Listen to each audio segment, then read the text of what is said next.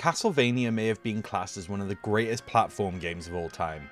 Originally released on the NES, this classic series from Konami spanned all the way from the NES all the way up to the Switch, with the most recent port of the Game Boy Advance games being in the Castlevania Advance collection. In this series you play as various members of the Belmont family at different timelines, who are all vampire killers out for Dracula's blood.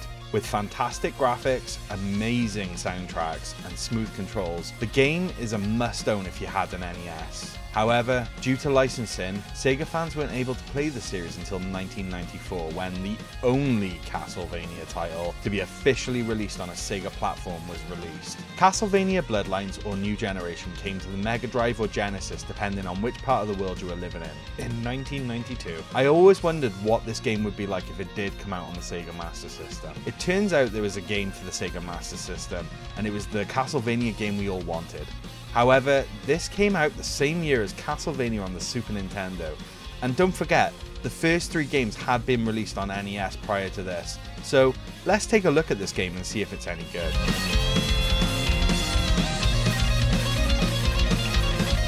Master of Darkness was one of those games on the Sega Master System that just blew my mind. It wasn't until later on that I realised how great this game is. This game absolutely nails atmosphere and is just an absolute masterpiece on the Master System.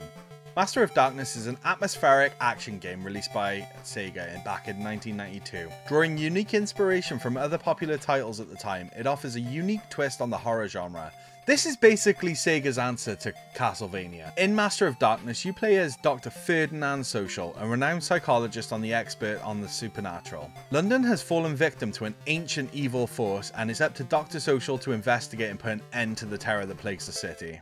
In this game, you play as Dr. Social, and Dr. Social has a similar weapon to the whip in Castlevania, only it's a cane.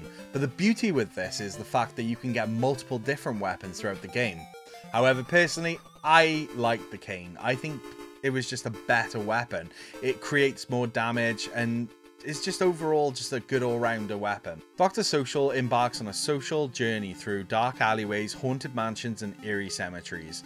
The game features 6 different stages, each with chilling enemies, challenging platforming sections and mind-bending puzzles. There are bats in this game as well, a bit like Castlevania, which are an absolute pain in the... One of the standout features of Master of Darkness is its exceptional atmosphere. The developers did a really good job in creating a Victorian-era London. In the backgrounds you can see the little outlines of the statues, and again, just for being a Master System game, this is really, really good. The graphics, the music, the sound effects, they all work really well to give you this horror vibe. As Dr. Social, you'll encounter a variety of supernatural creatures from the classic horror literature, such as vampires, zombies, werewolves. Did I mention bats as well? Each enemy has its own attack pattern, requiring precise timing and quick reflexes to defeat them. And as you play the game more, the spike of the difficulty is definitely there. Along the way, you'll collect power-ups such as health restoring items and upgrades for your cane sword. There are also secrets littered throughout the game. These hidden secrets can be a bit of a lifesaver and can really help you when your health is really low.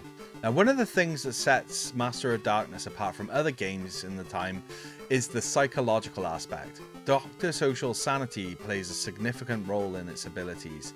If he takes too much damage or witnesses too many horrifying events, his sanity meter will decrease, making him more vulnerable to enemies. Master of Darkness truly captures the essence of a classic horror experience. The combination of tight controls, challenging gameplay and its atmospheric setting is a must-play for any fans of the horror genre.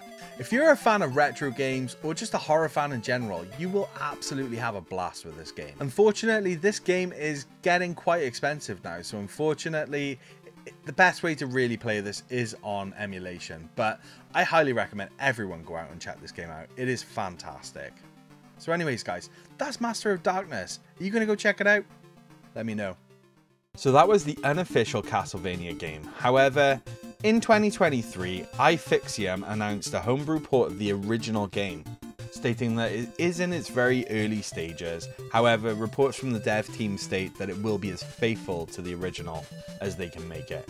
And it may even add some elements of Symphony of the Night, potentially one of the best Castlevania games.